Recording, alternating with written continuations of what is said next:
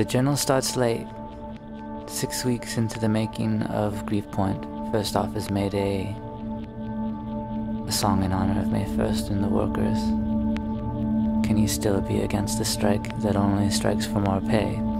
By you in this instance, I mean me.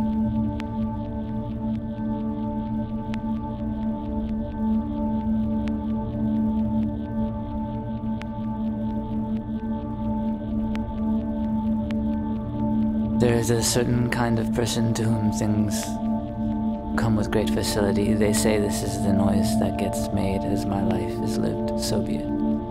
But don't feel the need to record it. For a second I thought this meant that they were not interested in history, but that's wrong. Wrong. A bad reading of the situation. The right reading is that I just don't understand it at all.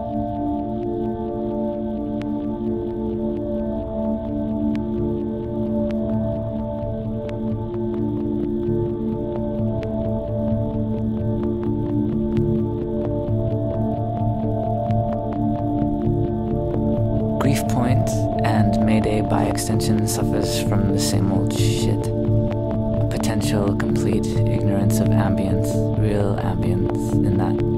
Can you really construct it, every last bit of it, and just let the listener feel its effects? And is this the right treatment?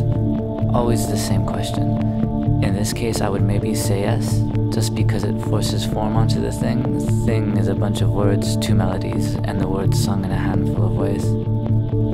Between J and D, of course, the same old war rages, one into a tight and perfect digital palace, but super true to the genre, the other wanting to throw in actual sounds, mix it up, humanize. It's cool how, for my part, the sleight of hand, the trick of making something confounding and great and potentially horrible drawn up from air, all this is no longer of any interest. In fact, even seeing things in this light depresses me. And so I often come home at night depressed by what we have done, what we are doing. It's good, it means I've changed.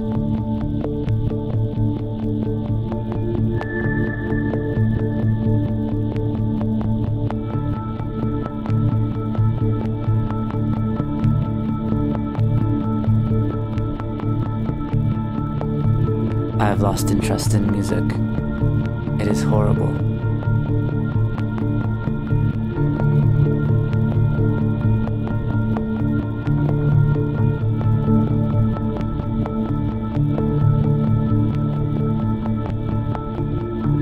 I should only make things I understand. I should only make things I know how to construct, however imperfect. It's not even like dictating to someone. It's less than that.